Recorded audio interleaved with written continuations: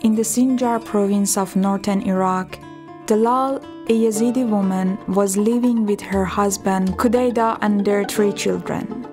The Yazidi people, also known as Yazidi, are said to be one of the world's oldest religious groups and have a history of facing persecution.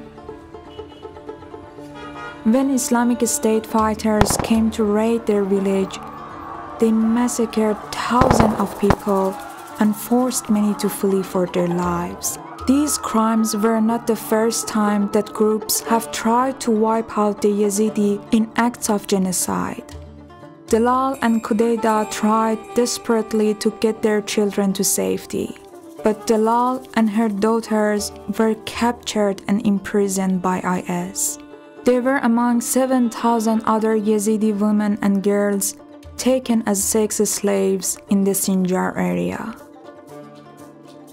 After 6 months of abuse and slavery, Dalal and one of her daughters managed to escape and were reunited with the others in Turkey. Dalal's youngest daughter was never returned to her family, and Dalal's world felt shattered as she carried the burden of not knowing her fate. In Turkey, Dalal's family tried to find work and access education in the city, but this proved near impossible. Dalal knew there was little chance of a meaningful future for them if they remained in this situation.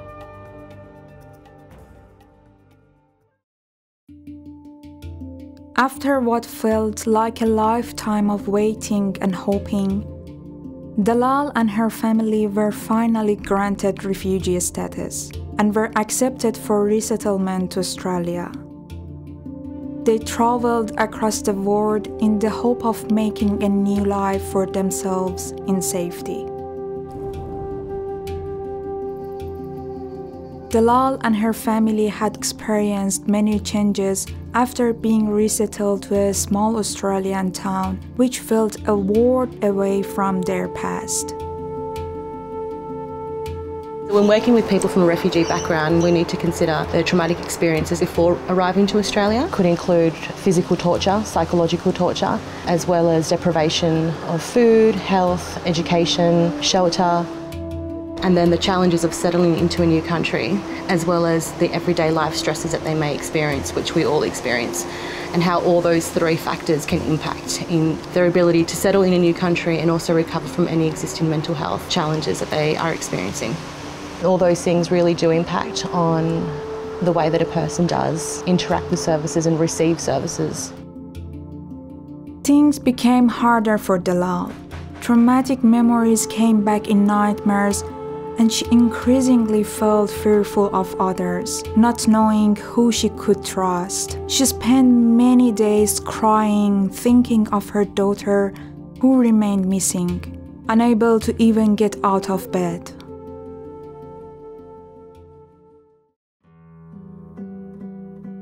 If refugees and asylum seekers do not receive or access to services that might be able to empower them or to build their strength, they might develop severe mental health problems. They might also be hospitalized for a long period of time. As Dalal's mental health worsened, her eldest daughter Nadia assumed much of the household responsibility, often interpreting for her parents at appointments instead of attending school. After many difficult months, Dalal began to access practical mental health supports and eventually trauma counseling, both using interpreters. Refugees and asylum seekers have strength and resilience. Everything that they had been vanished, and they restarted their life. And to be able to build on their strength, they can become independent and they can be empowered person that can contribute into the Australian system or way of life.